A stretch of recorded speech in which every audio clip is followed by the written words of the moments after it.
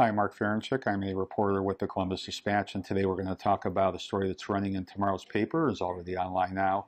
It's about a new, a metro park that's going to be developed at a former quarry site in northwest Columbus near Griggs Reservoir.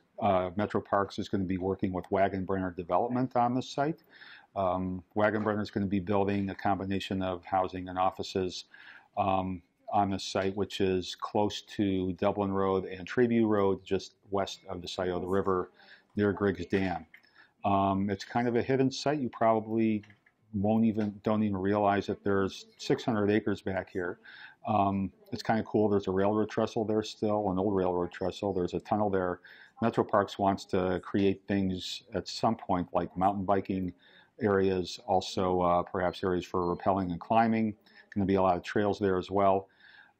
They still haven't figured out a purchase price. They're negotiating with the current landowner about that. Metro Parks has about $1.2 million in state money to help them with the purchase. They hope to complete the deal by the end of the year. Not clear yet when the park will be open, but it'll be Metro Parks' 20th park. It'll be the second within I-270, so Metro Parks will have a park within 5 miles of anybody in Franklin County.